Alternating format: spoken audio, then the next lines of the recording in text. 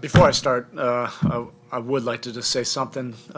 Obviously, it was just tragic news yesterday. I left shoot around the other day, and it was after game, before game one. I went straight to school to pick up my boys, and my wife used to be a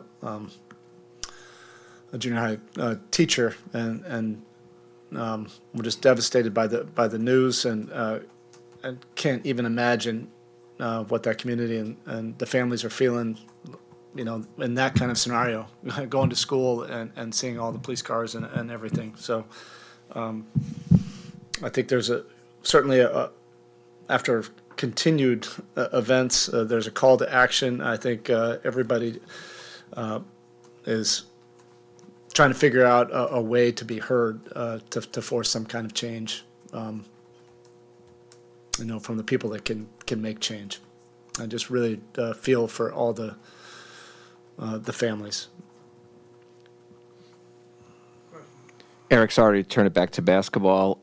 Tyler, was there something you were hoping to see in the interim, and what did you see to lead to this decision of being out again? I mean, obviously, you have hope, but I kind of had an idea, when we were leaving, that he does need some rest and recovery.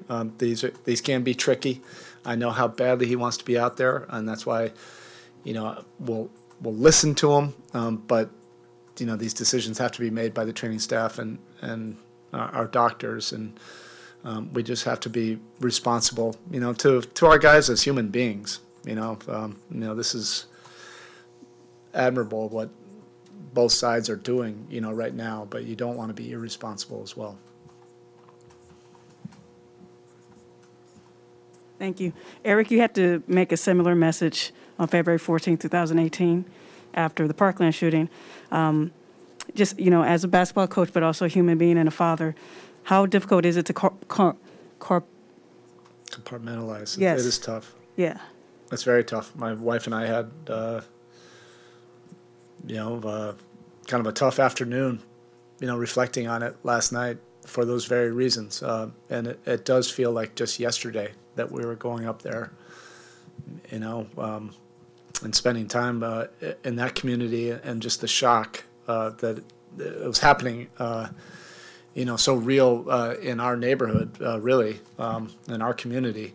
But it just continues to happen. And I know everybody is saying that there needs to be a call to action. And I think what this is forcing people to do is just to figure it out, including myself. We don't have the answers, but we want to be heard to be able to force change to the people that can actually make the change.